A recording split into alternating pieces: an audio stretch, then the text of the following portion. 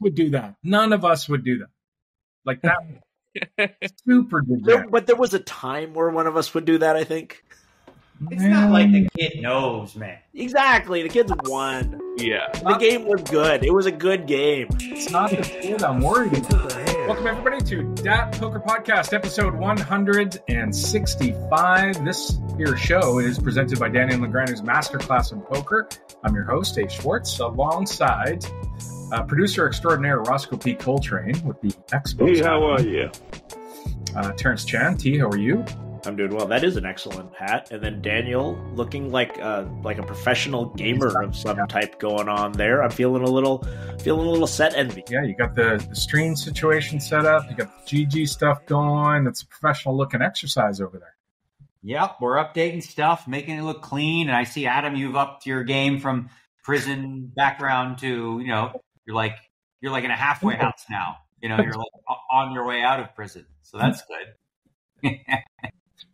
I cut my hair like I'm in prison. Look, that's the prison What's look. the hat for? If you got your hair, I'm wearing a hat because I just took a nap. I was tired today. I didn't want to do my hair. But for you, you have none. So the hat is just... It's for Canucks. It's my support for Canucks hockey, baby. We're going to get to that a little later. We got some... It also reduces the glare.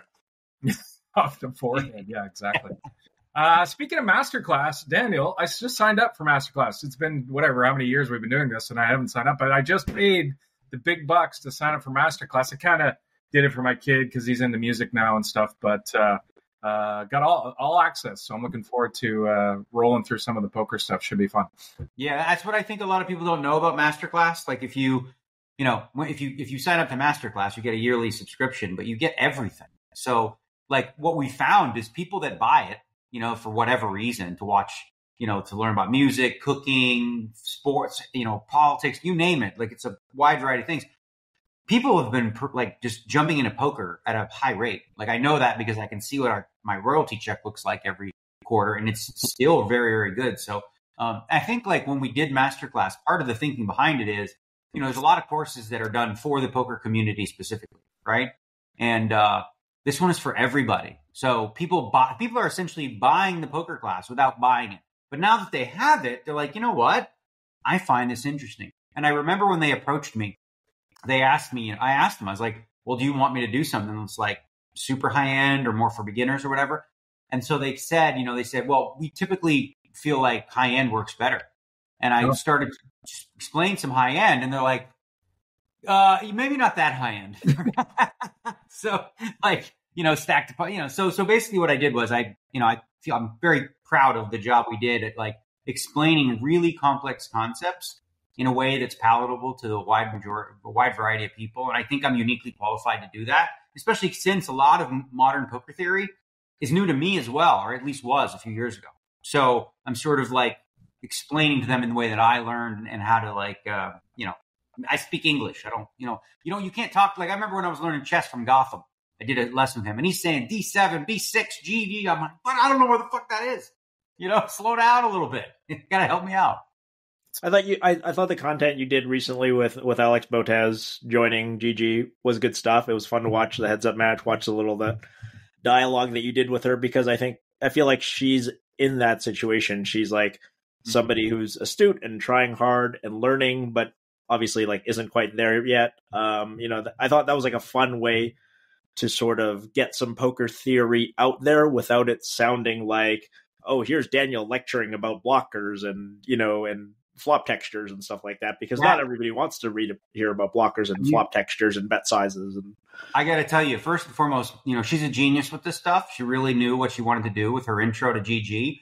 And I was amazed at how well it flowed. Like generally what we thought would happen is, you're going to shoot for all and you're going to edit it up into different, just the whole thing. That was just us playing it out. And there were some really cool moments. One that's gone viral, and I've seen people do some videos of it, was, she's asking about tells and how to read tells, right?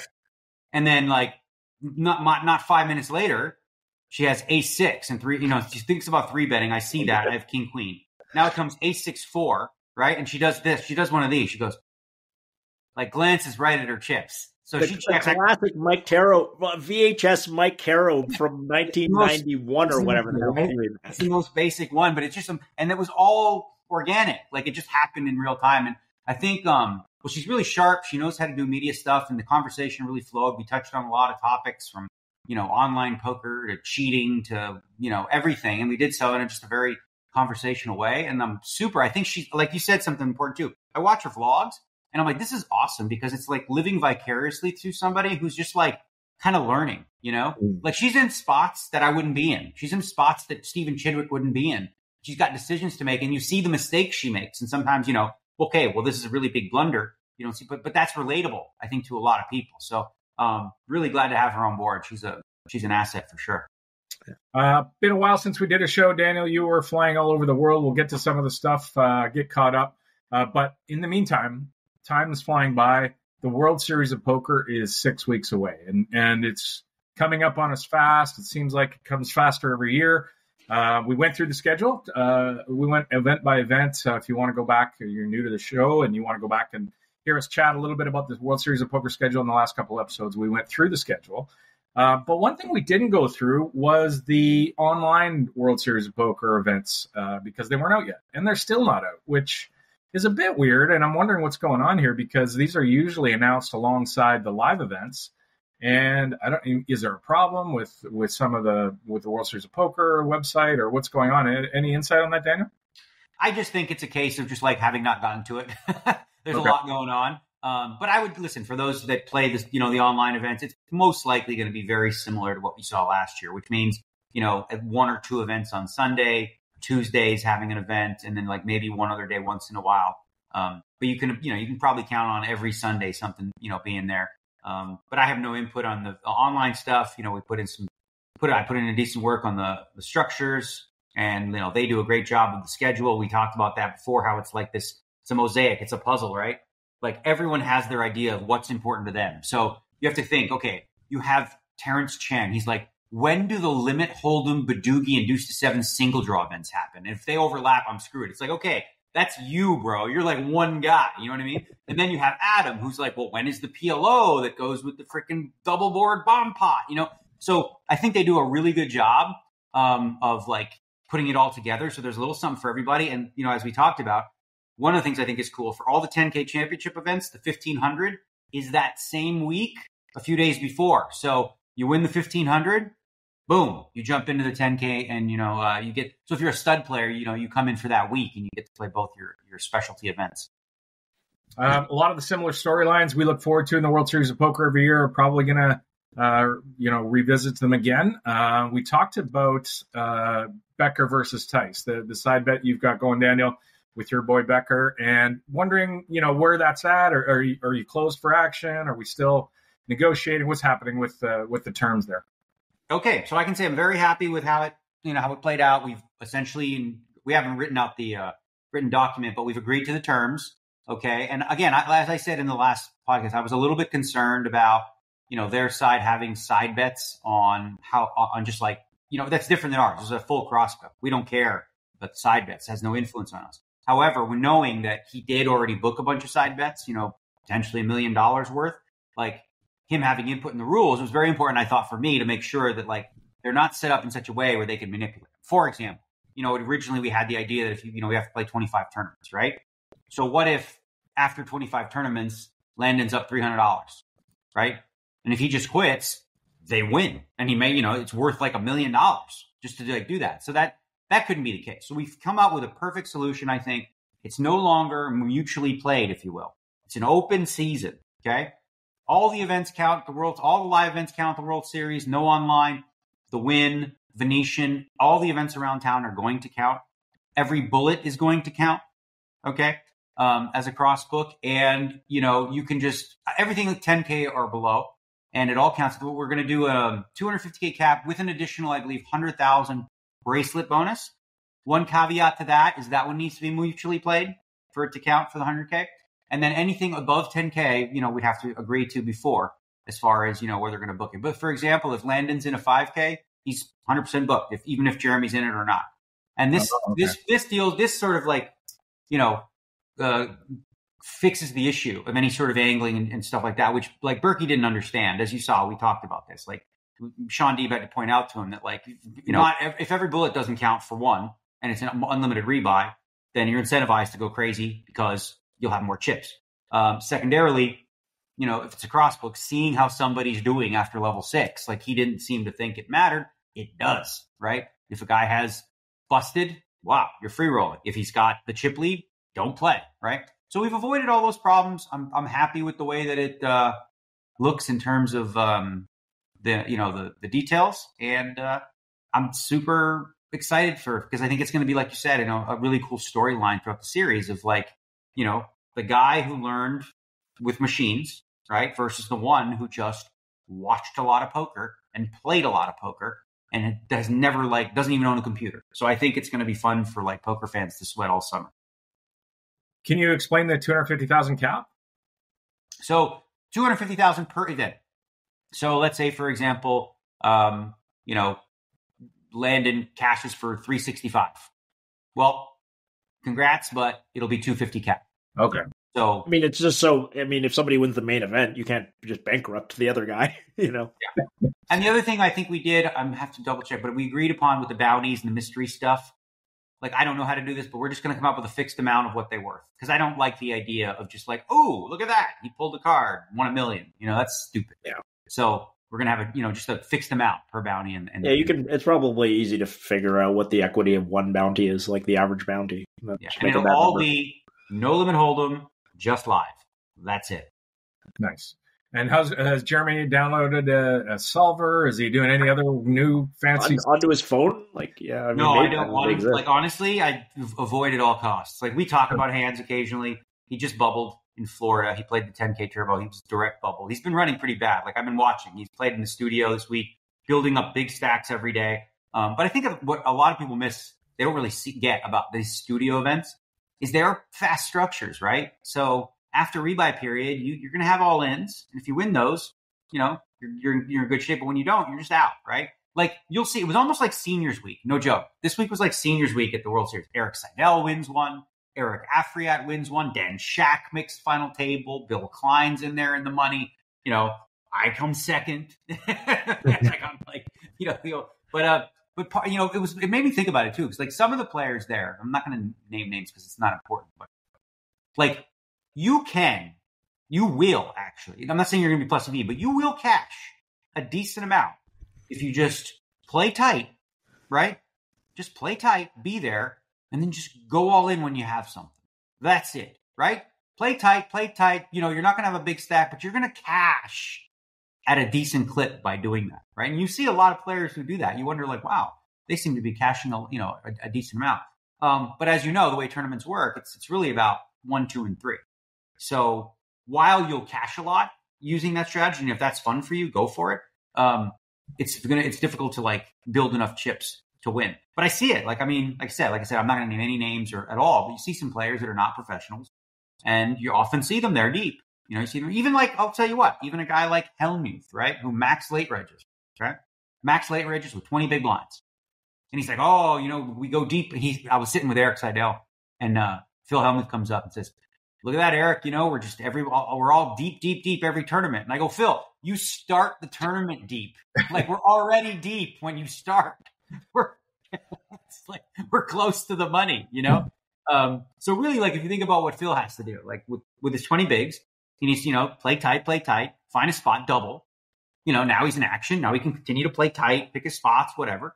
And all of a sudden, he's close to the money. And then anything can happen. So they're a lot of fun. I think it's a good thing that they're high variance because, like anything, if you play any game and one person never wins, like chess, if I played, somebody better than me at chess by a lot, and I never win, it's demoralizing for one, and two, I'm probably not going to want to continue to play. It's just not that fun, right? So that's why I think the structures are perfect. It's one decent solid day and then a pretty quick final table on day 2. Well, and I think that's part of why payout structures have evolved the way they are. I'm sure Daniel and Adam, you guys remember when barely 10% of the field got paid. It was once in a while, it was even less than 10% of the field.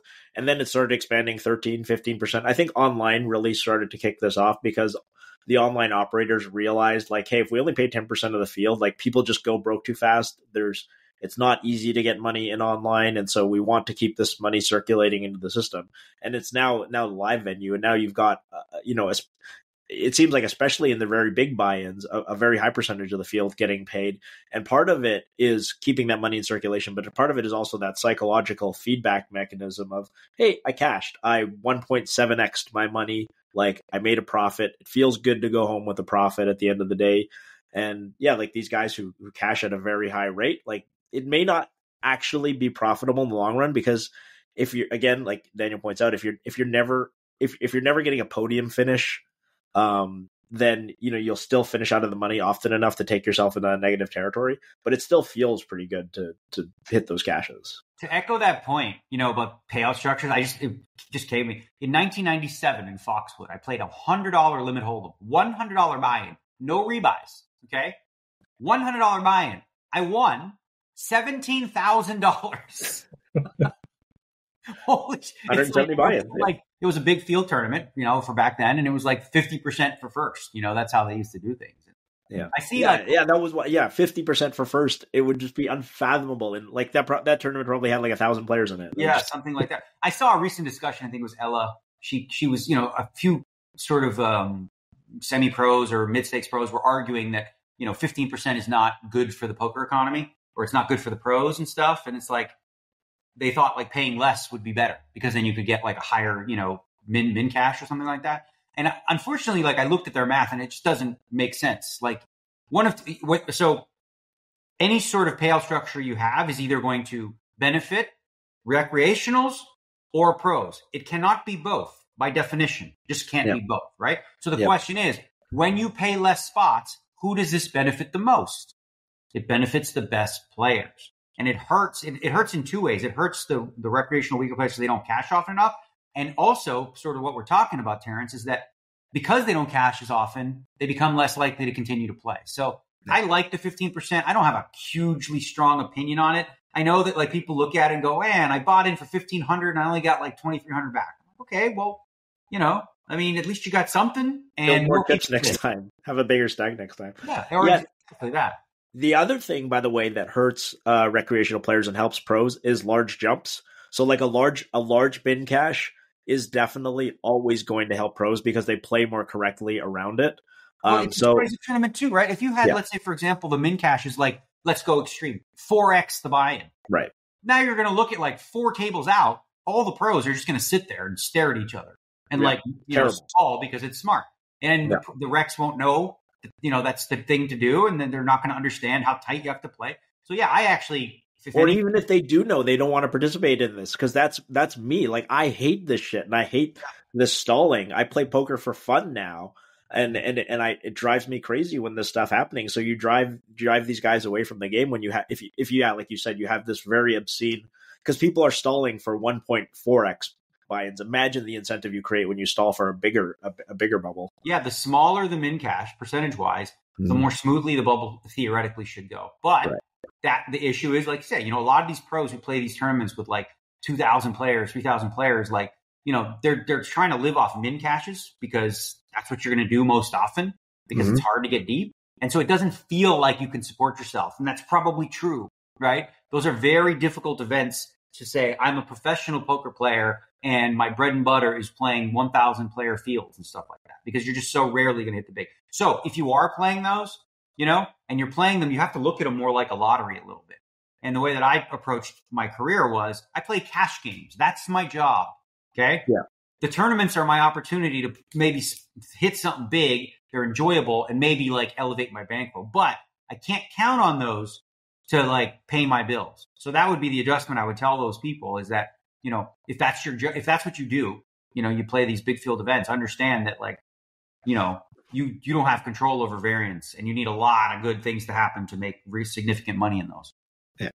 Well, and the other thing that the other person or people or entity that it helps when you make flatter payouts is the house, right? So you've got the house and the recreational players on one side and the pros on the other. And guess who's going to win that one, right? So, and that's why we got away from 50% for first from a long time ago. Terrence, have you locked down your World Series of Poker schedule? You booked? You going down? I did. I'll be there May 30 to June 13th. So, yep, like as Daniel's pointed out, it's draw events and limit hold'em events, and I'll be hanging around doing that. not going to be playing the Tournament of Champions, even though I'm eligible. There's the bracelet again. So I'm eligible for the TOC, but I will not be making it down to the Commerce. Some controversy I'm sure you guys saw about the TOC being relocated to the Commerce. So yeah, unfortunately, I would have loved to play in that and just be the absolute stone cold worst no limit hold'em.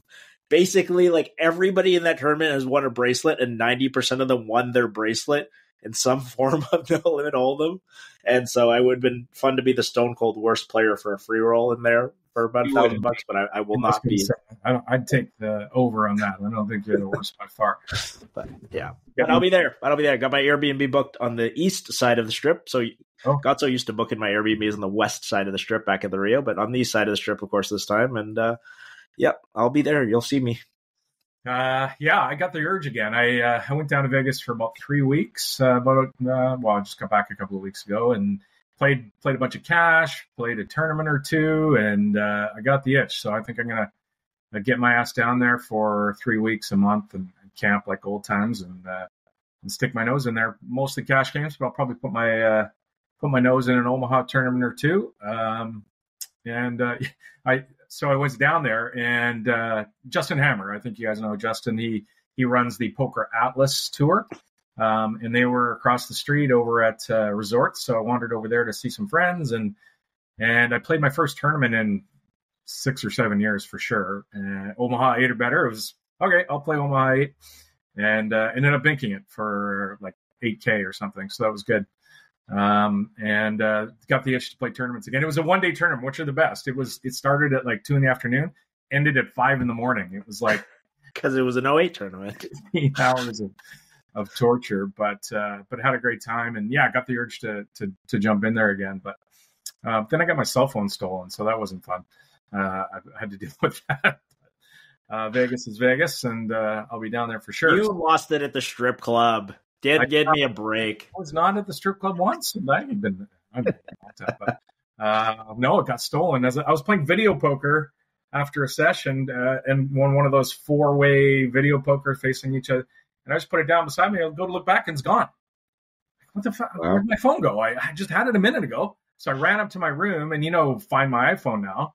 I'm like, okay, where the hell is it? It's driving. I see it like moving towards North Las Vegas to the worst areas. Yeah. Probably over where your Airbnb is booked, Terrence. But it's like trucking. And they're going directly to the pawn shop. At least you know what pawn shop it ended up at. So it ends up at a house. And so now I jump on Google Maps and I Google Map the house. And it's a trailer in a trailer park. I'm like, oh, Jesus, this guy like.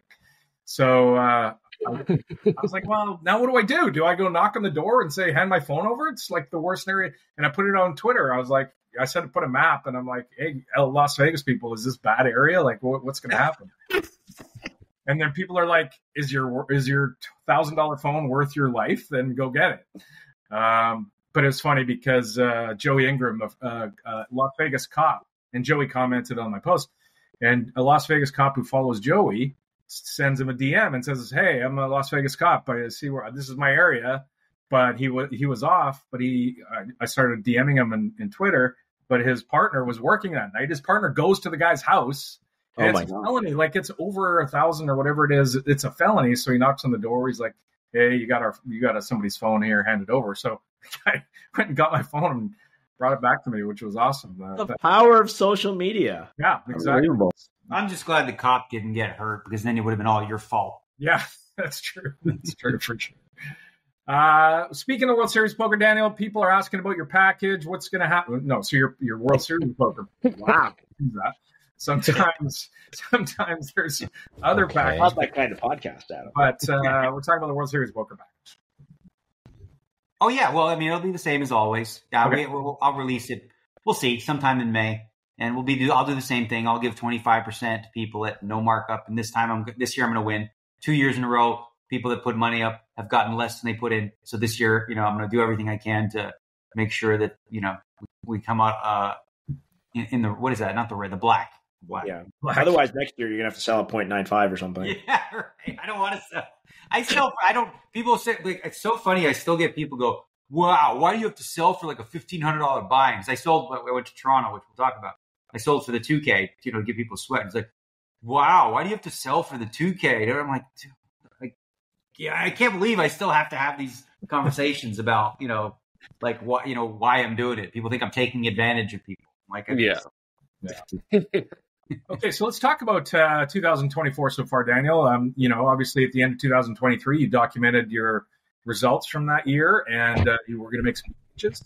And it seems like you have. You've taken days off. You've been on talking about that on social media, and you've had some great results. You've played some PGT series. You've got a win, 3 seconds, a third, and 600K in cashes, I believe. You're sitting fourth on the PGT leaderboard. I might have my math wrong there. You're sitting, but I do know you're fourth in the PGT leaderboard with 896 points. So off to a great start. Is it putting some of that stuff in motion that you were talking about at the end of 2023? Yeah. Well, it's 2 wins. One of them doesn't count for this season because it was like the last thing before the PGT Championship. It was the first event of the year. I won that, but it's still a 2024 calendar win. But yeah, I've made a lot of final tables, like leading the PGT in cashes and all that sort of stuff because I've been there. And I'm one of the few that plays the PLO. I play the mixed. I play the no limit. I play them all. One thing I'm doing this year, which I think is going to be a lot of fun because it breaks people's brains. And obviously the easiest brain to break is Mike Mattis's. And so what I'm doing is I'm tracking like meaningless stats, really. I'm tracking, okay, how do I do when I show up on time? How do I do on a late reg? How do I do on bullet 1 versus bullet 2 versus bullet 3? How do I do as a max late reg? So I'm tracking them all separately to see. And so I tweeted out, before the series, something about like, basically my second bullet is crushing, like my second bullet, which is automatically a late reg, right? And of course I tweet that. And I literally tweet with the headline, these are completely meaningless stats. So go ahead and make, try to find like, and so Madison goes, see, I told you late reg is not fair. Da, da, da. Because like, as though this sample is like relevant in any way, yeah, so I've been focusing on just feeling how I feel physically. Like, and I'm skipping the 5Ks, for example, to lead the series off because they're not worth as many points. If I play deep, and I get late, I'm in there late. I don't force myself to like get there on time now. Like I'll take a little bit extra time and late reg and just getting more rest, and it's funny because I still feel like by the end of the series, like I actually skipped the 25K in one of the last series. I didn't even play it because I'm like, you know what? I'm just too tired. I don't feel like doing it. And I was out of the point race, so I just said, screw it. But that's what I'm doing. I'm just like being more comfortable with FOMO. And like, if I don't feel ready to play, I won't. Like I played the 25K. I was a little bit tired. The last one here. So I had a couple, I don't do this, but I decided to have some beers. I was on stream having a blast because honestly, it's like a PED for me. When I drink beer or alcohol, I just destroy. I crush. And I was doing quite well, but I bubbled the tournament. I got Jackson against King Queen. But yeah, that was sort of like, what do you call it? Because that's my last tournament of the World Series. So I was using my special secret PED to give myself razzle dazzle. Yeah. If you remember from the vlog this year, you might not remember. Razzle dazzle. I remember you left the Stanley Cup championship game or whatever it was, game 7, and you were playing the 10K Raz. Oh God. And, yeah, I know that. Yeah, that vlog. Barely. Yeah. So you said he probably wasn't the only one who left Game 7 and jumped in there a little less than optimal. Everybody was hammered. You're sitting in 7th in the GPI Player of the Year race. There's an interesting story. What's that? I forgot the GPI was even a thing, honestly. Okay.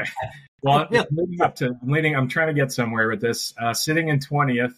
A player that's caught everybody's attention this week, and it's a great story. It's Victoria Levshitz, and she's coming off cashes in 5 of 6 events, including 4 final tables, I think, at the latest PGT series. And just I was going to ask you about what do you think of the field sort of makeup now compared to last year, compared to years previous? I don't imagine, or I don't know. I haven't seen Victoria in the field before, so I'm wondering if there's more people like Victoria that are playing these fields, or is it still sort of the same people, and it's rare to find somebody that hasn't played in these events anymore? No, that's what I sort of was touching on that, like this sort of being quote unquote seniors week. We had Eric Afriat. He had a second and a first.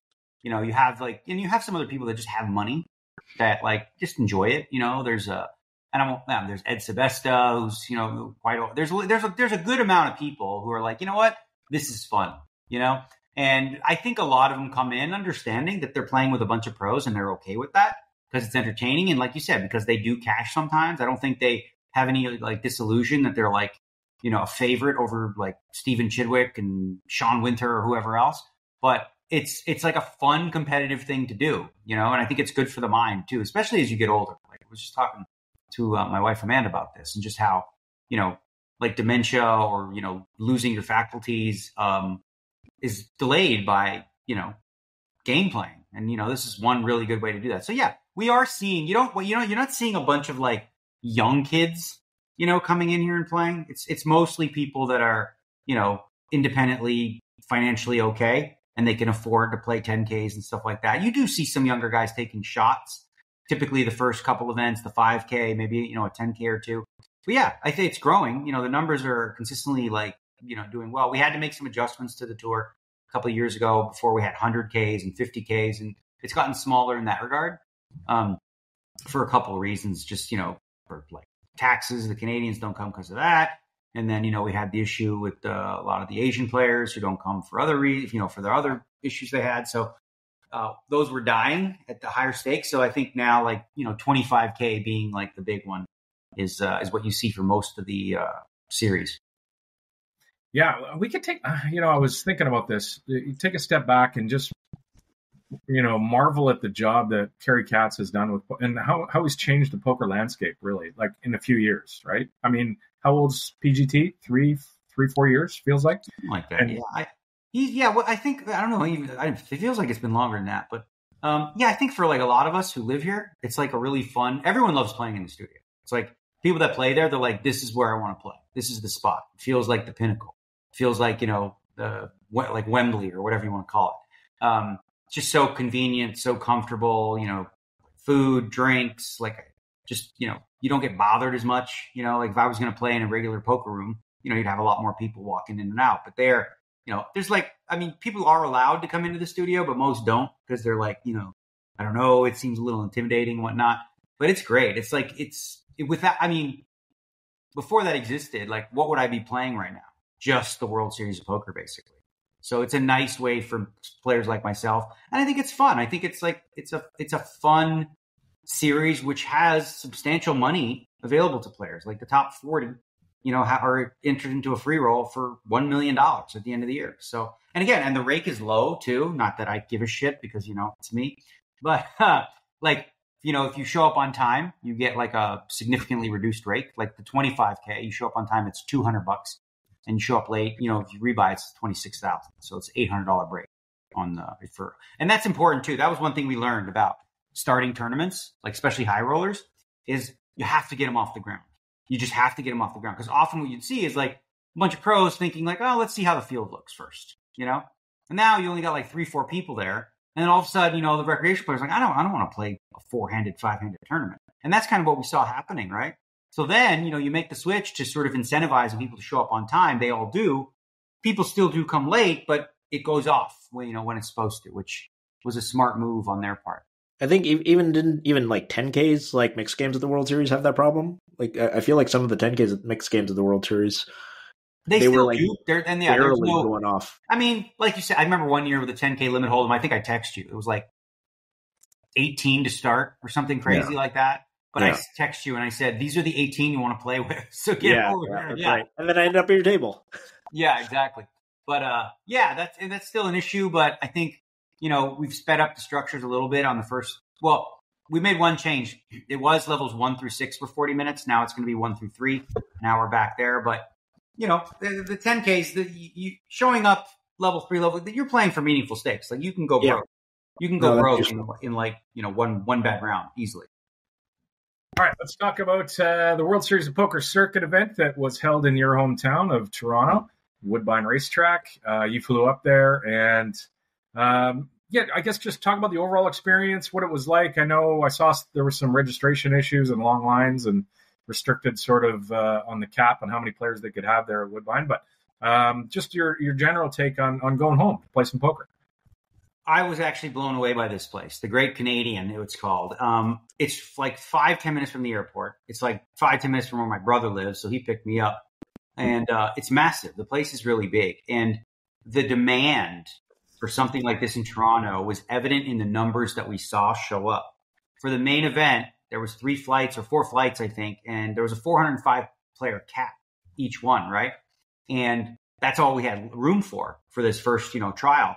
And there was people waiting 6 hours to get in. Like they just couldn't get in because, it was just, I tell you this, with the rebuys, if they had enough room, that tournament, which ended up with 1,700 players, it gets 12,000. I'm not even kidding. Like I'd show up in the morning and say hello to all the people in the line and take some pictures and this and that. And I caught up with a lot of old friends. And I'll tell you what, a lot of people that, because I put a little piece up on Poker Steak for the fans, a lot of people would have assumed that I just played the 25K PLO, flew there the next morning. I'm playing this 2K after doing media all morning, doing TV, all this stuff. People thought like, oh, he's just going to punt, isn't he? I tried my ass off in this tournament.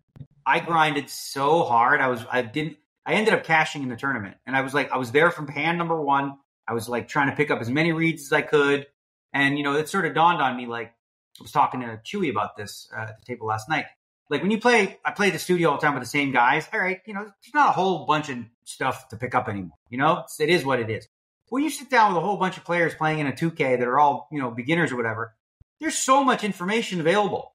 Like so many just, player tendencies, so many physical tells, all this sort of stuff. So I was doing my best. I was really like zoned in. I was sitting there with some sheet metal worker guy, and I'm sitting around, just like regular folk. It was really nice to kind of, see. In a way, you have to work harder though, because you have to learn. Like, I've never seen this guy or this girl or whatever. Like, you actually have to work. Like, what are their tendencies? You play down with the studio regs. Like, you already know how they play. Like, you want to pay some attention, but it's a lot more work to play with like 8 guys and girls you've never seen before. And what I will say though is, by paying attention, like for those of you that play these and you're just on your phone the whole time, you're missing out so much freaking value. It's actually going to be meaningful. Like when you're in level 7 or 8, this guy moves in on you and you just go, I don't know, I'll go what GTO. I guess I have to fucking randomize. No, this guy didn't bluff all day. Not once. He showed the nuts every single time. He's got it. Know these things, and it's going to give you a big advantage. And like I said, I was trying really hard, which was a lot of fun. I really do love those big field events. But again, with my new strategy sort of for the World Series, I won't be playing them because sort of what Terrence pointed out, it's a mental drain too. Like when I played the Gladiator, and here too, on the break, I didn't organize a meet and greet, but a line, like on a literal, just like they were all orderly because they're Canadian, Good Canadians. They all just lined up. Like it's like their time to get a picture and have me sign something. I'm like, all right, I guess, that's what I'm here for. So, but yeah. How'd you get to the bathroom? Huh? How'd you get to the bathroom? I had a secret spot. I got the lady would shush them away after a while, and I would get them. But I will say this, that place for a massive tournament has incredible potential. There's a theater where, they were telling me they could add like 100, 150 tables, right? Now you do that, you can open it up and you could actually run like a real big Canadian poker championship of some kind with maybe a 10K and some high rollers and things like that. But I'd say obviously, like you said, it was just the issue with it was too popular. Like so many people wanted to. And if there's a problem, that's like usually the best problem you want to have is like, an overabundance of demand to get in it. And that like, again, for their first trial, like you sort of test the waters and now you see what you can bring in. So for next time you can prepare to have, 5 times the number of players. So you finish up there and you fly down to Cancun right from Toronto. Did you go right from Toronto? Yeah, it was like I said, the trip was madness. I showed my wife the itinerary for me, and it was like upon landing there, media stuff and then play, right? So that makes then the next morning, like 6:45, I'm like going downtown. I'm doing breakfast television. I'm doing like different TV spots, running around, coming back to the casino. And then I also met, with some people from GG, had lunch there. And then like directly from that, after the interviews, go straight to the airport and boom, off to Cancun to meet Amanda there. And so, it was a whirlwind trip. And then Cancun was fun. Obviously, Josh. Yeah, give us the rundown. So Josh Arieh's wedding, lots of fun, lots of poker players and destination weddings. You guys have all heard what Larry David says about destination weddings. Right? Yeah, for sure. And Cancun, I didn't realize this, but from Toronto, it's actually quite easy to get to. But from Vegas, it's a bitch. And getting back was a nightmare. We had the nightmare trip from hell where the plane, we had to get off of it because it was broken, blah, blah, blah. Amanda had a rough go of it because, well, actually, first of all, that morning, I flew in late. I was exhausted. Next morning, 8 a.m., we're supposed to go golfing. And, it was like, I couldn't make it. So I bailed on them for golf. And then we had like the cocktail party that night, and it's on the water. And we learned something, Amanda and I, that she's wearing, a beautiful dress, and I was wearing a suit or whatever. And within seconds, she was swarmed by mosquitoes. And I'm standing right next to her. And I got bit 0 times. Okay. They did not want any of my tofu, seitan, fucking vegan bullshit blood. Right. Amanda got bit 45 times. Okay. And think about for like a woman, all of her back and all this kind of stuff. So the next day, for the wedding, she was going to wear a dress, but she's like, how am I supposed to wear this now with like disgusting bumps all over my back, from mosquitoes and stuff like that, and her legs and everything like that. So that was rough for her, but she's a trooper, and we made it through. And I put some spray tan on her to try to cover up the bumps. I don't know what I'm doing. I'm like, whatever. But yeah, it was a fun wedding. It was a blast to see a lot of old faces. Boston Rob and Amber were there, caught up with him. And then I, turned me on to his new show, which I'm up to date on now. The Deal or No Deal Island. It's really cool. I don't know if you've seen it. Rob goes on there. It's not Survivor, but it's like combines some Survivor elements with the game Deal or No Deal.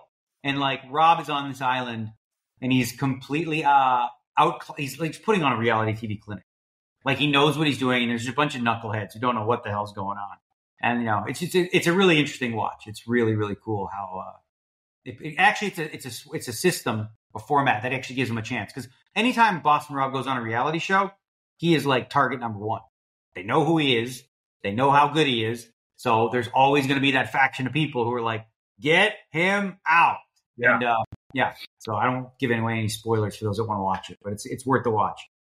We were going to set an over-under on how many people you would go to a destination wedding for to fly off. And a couple people did a long list, right? It's a low number. Yeah, very low number. But okay, so are we considering people that are all? So I'll set the total, and you guys pick. Daniel, if you have. That wasn't the question I had, because I got 2 numbers in my head, and it's for.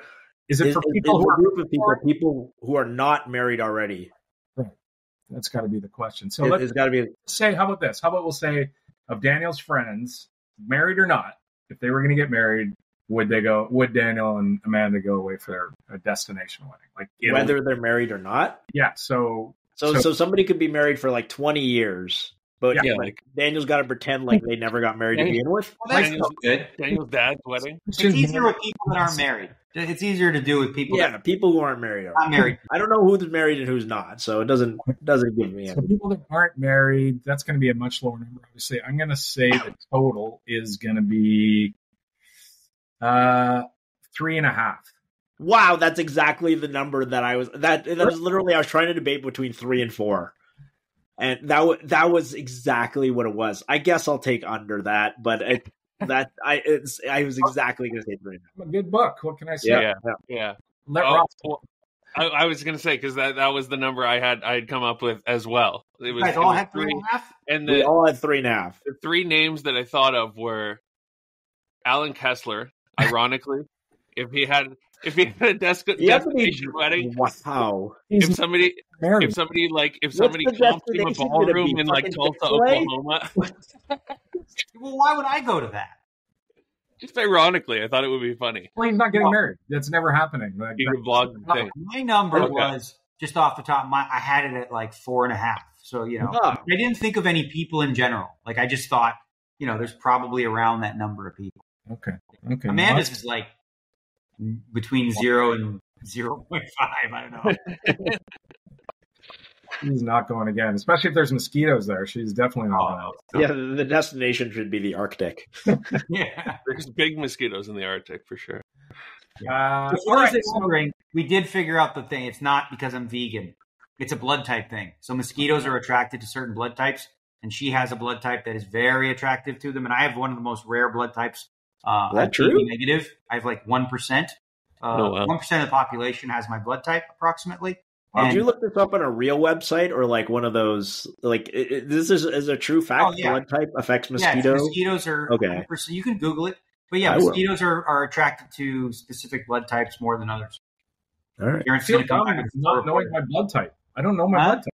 I didn't read it on fucking Alex Jones Infowars or anything like that. You should know your blood type. Like, what if you get in an accident? I know. I shouldn't. I feel like an idiot not knowing it. All right. We're 4 Canadians, and we've got the greatest tournament in sports coming up here starting Saturday. This is the Stanley Cup playoffs in the NHL. And each year we kind of go through matchups and we'll make our picks. Last year was kind of a miss. We didn't do well last year. There was a lot of strange results in the first series. In other words, I crushed you all with my knowledge. From what I understand, we still owe you money for that. You do. I took Seattle in the first round. Like just let's remember. There might have been more than one that took Seattle in the first round. But anyways, we didn't do well in the first round. You did. We didn't. But anyways, so this year the matchups aren't set. We have one more day in the regular season, so we're not 100% sure of the matchup. So how we're going to do this year is we are going to do a snake draft of the 16 teams, because we do know the 16 teams in the playoffs. And we've done a randomizer, Terrence. So there's 16 teams, 4 of us. We're each going to pick 4 teams, $100 each. Terrence gets to go first. We'll do a snake draft. You told me in the chat that you were going first. Okay. I don't mind. You're first. I'm second. I'm first. Okay. I'm third. First. Okay. Gets fourth. I wanted to be second, actually, because I wanted between Carolina and Florida, and I feel like I would have been happy with whatever one you didn't take. Okay. I mean, I want to take Florida because they were there, but I think it's Carolina's turn. I think Carolina looks really good. Picked up Gensel. Yeah, that's the thing. You know, they were already good. They picked up Gensel. It would be my first pick if I was first, for sure. All right. I wouldn't have been mad with Florida. Ross, are you going to keep notes here and as we go? Yeah. Okay. My team, I'm going to pick the New York Rangers with my second pick. I wish I could go to the West, but West is so hard. Any of 6 teams could win the rest, probably. So the Rangers are my pick, Daniel. What about the President's Trophy curse? Yeah, there's that. It's not a real thing, by the way. It's not a real thing. Daniel, you're on the clock. I will go with. Let's go with. It's a close one between those 2 teams. Maybe I'll get them on the. I'm going to get them on the comeback. So I'll take the Dallas Stars. Wow, nice pick. Yeah, Dallas definitely. All right, Roscoe, you for 2. All right. I was just taking down the notes for what you guys picked, and I went DAT. It's spelled out DAT. Yeah. I've never figured that out before.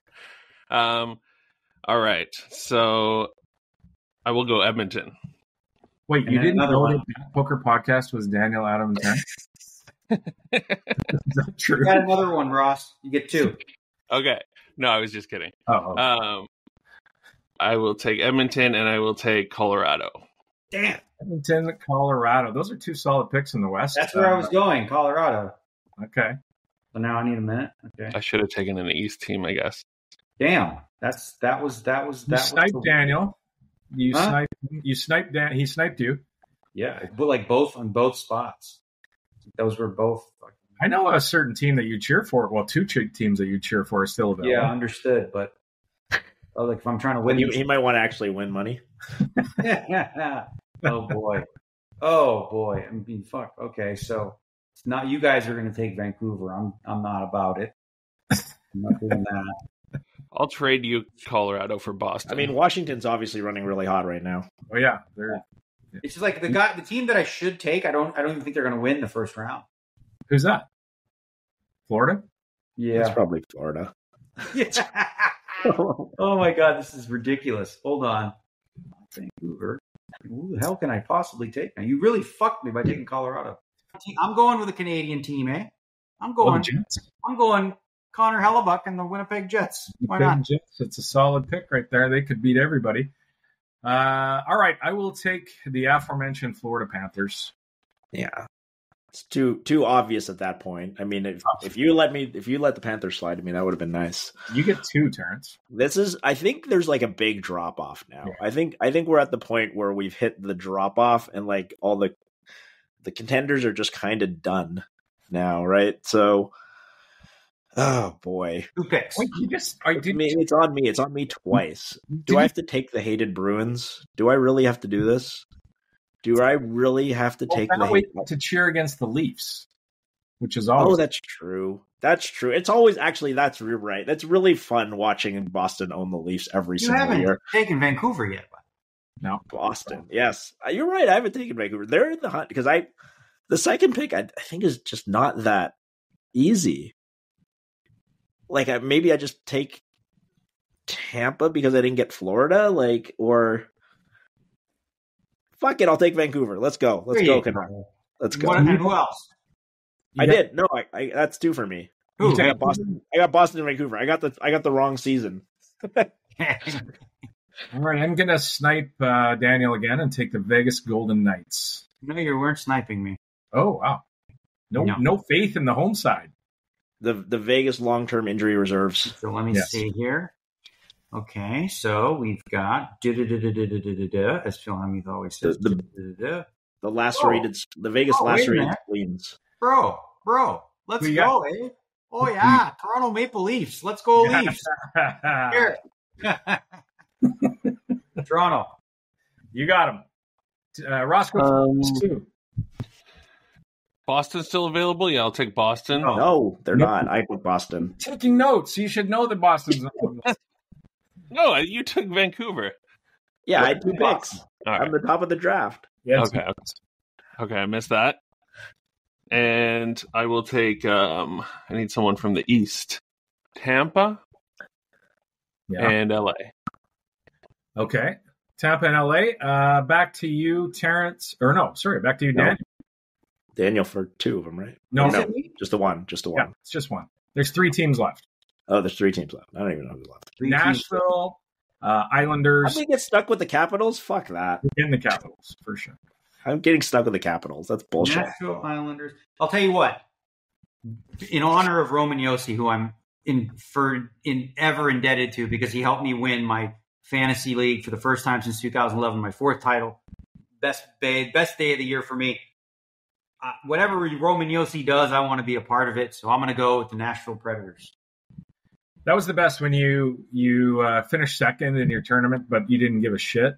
Well, I mean, I would have liked to win the tournament, but if I had to pick, I definitely would have picked winning my fantasy. It's so much harder. Yeah. And battling back from a 3-1 deficit in the best of 7, right? Roman Josi. Yeah. Terrence, you get the Capitals. I will take the Long Island Islanders. You know what? The Caps are running good, right? They're just going to have the future greatest goal scorer of all time. Minus 37 goal differential. He's coming. Pot, just pot and empty netters in a 1-1 game. How good do you run? All right. That's before we move on, I actually made something quickly before we started. Okay. Shot is coming, come on, John! The Sharks are officially the worst team in the NHL. Thank you to Daniel. Bet. That won There you my go. big bet. I parlayed Oakland Athletics worst team, and I parlayed that into San Jose Sharks worst team in the NHL. And can we talk pick about the worst team for something else? It was close. If Connor Bedard misses a few more games due to injury, I mean, it would have been a tough one. It would have been a sweat. It was. Chicago was the worst for a little bit. It got a little sweaty. Well, I cashed out a little bit after the A's. I think this one was about 2,500. Nice, good hit. Yeah, I thought you were retired from sports betting. What happened to that? I'm only doing futures now. It requires less discipline. I can just bet all my money and then not deposit again. Nice. They don't count as futures. They don't count. They're not sports bets. I don't know what you're talking about. Exactly. They're investments. All right, that's going to wrap it up for us this week. Thanks to you guys for getting together. Wait, we got to talk about Neymar quickly. Oh, did you see that? Yeah, that was awesome. Oh, yeah. Speaking of sports, that's the best.